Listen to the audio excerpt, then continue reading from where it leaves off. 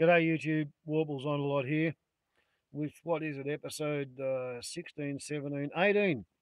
Episode 18 in the partial book reading of One Rowdy Whore? No, not as such. One Crowded Hour. Biography of Neil Davis. Combat Cameraman, written by Tim Bowden.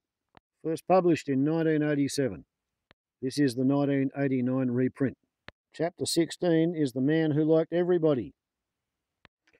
Okay, so we take up the story at a point where Neil Davis has just thrown a Viet Cong flag out an office window in Saigon, and the two people in the room have nearly shit themselves with fear while they were colliding in midair trying to pull the flag back in before some of the Army of the Republic of Vietnam soldiers in the streets decided to start shooting back in through the window. "Got you, Revet," he said. "I figured you'd be just as scared as Dima when the crunch came." A visit to the, quote, Bank of India, as Dima's modest operation became known to the cognoscenti, was more than a simple exchange of greenbacks into piastres. In the first place, the actual black market rate was usually a good indication of how the Allied war effort was going. The piastre would plunge in direct relationship to the state of the health of the South Vietnamese government. The Tet Offensive in 1968 caused a giant leap in the value of the US dollar. Bill Pinwheel remembers Dima gravely discussing the latest government reverses as his fingers sped expertly over his calculator. If the client queried the rate, alleging a better deal from a rival money changer down the street, Dima would often hold a muttered phone conversation with some mysterious overlord. It was widely believed among the press corps that the ultimate destination of the dollar bills so changing hands was Peking, via Saigon's Chinese Quarter in Kowloon and Hong Kong. This posed an ethical problem for some in that they might be helping to provide hard currency for Red China, the Viet Cong's principal backer and supplier of arms. Another theory was that the CIA actually manipulated the currency black market. But such moral dilemmas did not greatly concern most foreign correspondents patronising the, quote, Bank of India, unquote. They considered they were entitled to a little profiteering as a return for the risks and discomfort they encountered in Vietnam.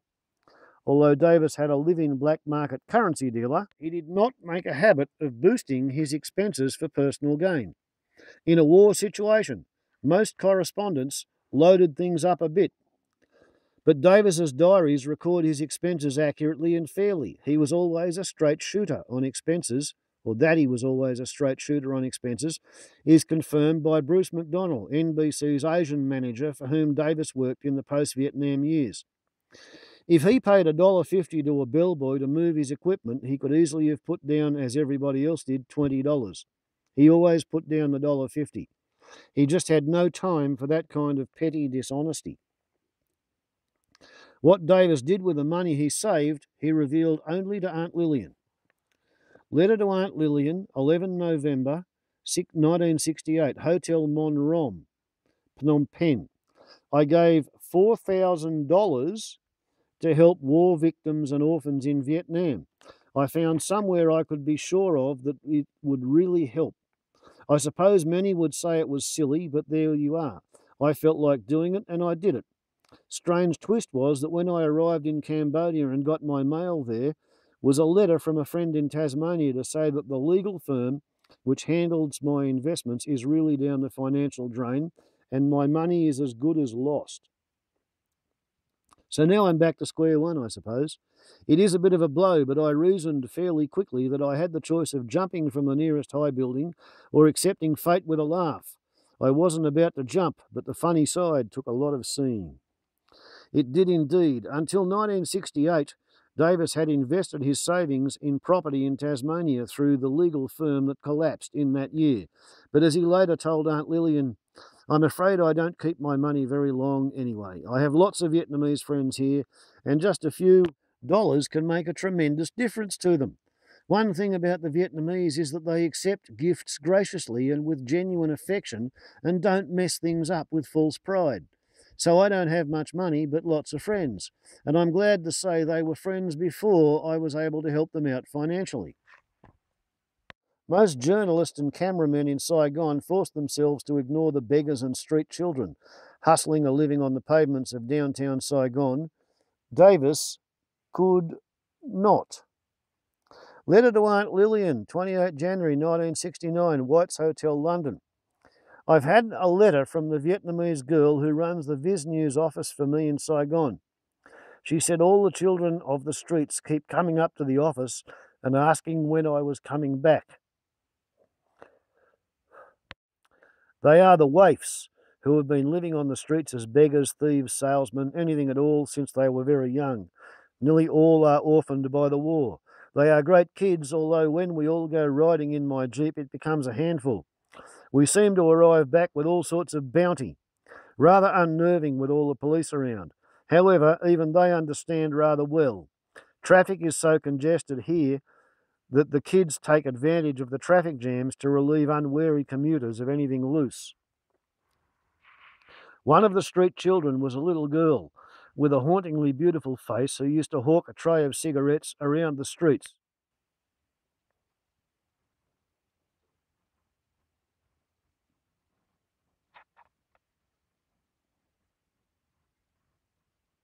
Balancing expertly on one crutch, her other hand supporting her meagre wares.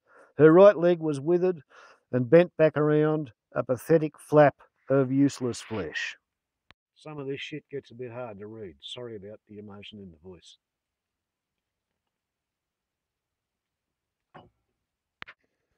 On 19 November 1969, Neil sent Aunt Lillian the newspaper clipping reproduced on page 209. Only Aunt Lillian knew that Neil had brought Tran Tai Sa to the attention of the Terre des Hommes and helped to finance her journey to Germany for a series of operations.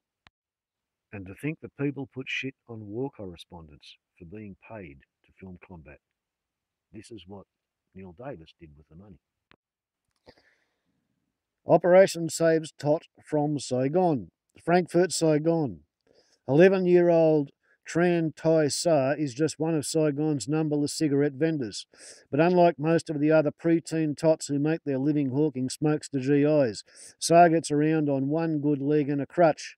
Her right leg is withered and practically useless. After years limping through war-torn streets, Sa came to the attention of Terre des Hommes, a Swiss charitable organisation. The group agreed to send her halfway around the world to Frankfurt, Germany, to have her crippled leg mended. The tiny black-eyed, black-haired girl arrived in the orthopaedic clinic at the City Hospital in Hoechst, a Frankfurt suburb, on July 4. On July 22, doctors operated, then put her shriveled leg in a cast. Doctors hope a series of operations, plus the cast, will straighten out the leg. Apparently, Sa became confused while in the hospital. She wrote home and told her parents that in the second operation scheduled in 3 or 4 months, her bad leg would be amputated. Quote, "She has it all wrong," said the clinic's chief, Dr. Wolfgang Berchtold said. "We certainly aren't going to cut her leg off. After the second operation, she will be able to walk and run on her own with both of her own legs." And how many fucking combat soldiers ever spent their pay on rebuilding the orphaned victims of war? Huh? Ah, fuck no. That was just the journalists who did that sort of thing.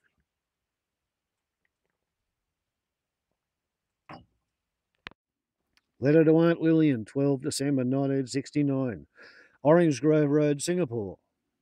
Well, the little girl with a leg was injured in an explosion, I think, when she was very tiny, maybe about 3, I think. It withered and never grew from then on. I was amazed that they said they could rejuvenate it, because it's exactly similar to the useless limbs you have probably seen many times as a result of polio many years ago, before Sister Kenny's methods changed things. Sister Kenny invented a method of treating polio victims before they developed a vaccine. 1 year later, little Tran Tai Sa was mentioned again. Letter to Aunt Lillian, 7 December 1970, the Oriental Hotel, Bangkok. A great surprise awaited me in Saigon, as the little crippled girl had returned. She has an extra high boot, but the leg is no longer withered. It is still smaller than the other and always will be, but it is much stronger. She now walks without crutches, and when she learns to handle the boot better, it will be difficult to know the leg is not normal, particularly with Vietnamese national dress, which has long silk pantaloons underneath and a light flowing sort of cheong sam over the top. It completely covers the legs. Aunt Lillian must have asked for more details. Letter to Aunt Lillian, 9 January 1971, Viz News Office, Singapore. The little girl in Saigon is well. It's remarkable when one sees her leg. It's still in a brace and probably will be for most of her life, but it's practically the same size as the other. Before, it was just a withered, tiny little flapping piece of almost nothing. No, she doesn't know that I helped her much. She only knows that I helped arrange for doctors to look at her. I don't think it really matters that she doesn't know. Probably better otherwise. We are just friends, as I am with the rest of her family. So if they are genuinely pleased to see me, then I don't have to wonder if it might be partly because I gave them money or helped in some other way. Very clearly, he didn't want to buy his friends. He also didn't want to profit from the wars that he covered, but he seems to have enjoyed getting paid and making money. It's a very complicated mixture, but that's Neil Davis, combat cameraman from Tasmania, who spent 22 years covering Southeast Asian combat, apart from other places, as well as 11 years of combat in Vietnam. And as I like to say,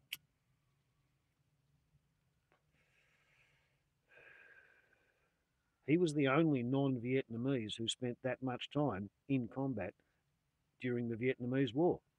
Therefore, he is the foreign correspondent planetary expert in what happened in Vietnam. Who did what to whom and why and what they all thought they were doing. Stay tuned, because the next chapter is with the Viet Cong. Warbles on a lot to YouTube. Ciao.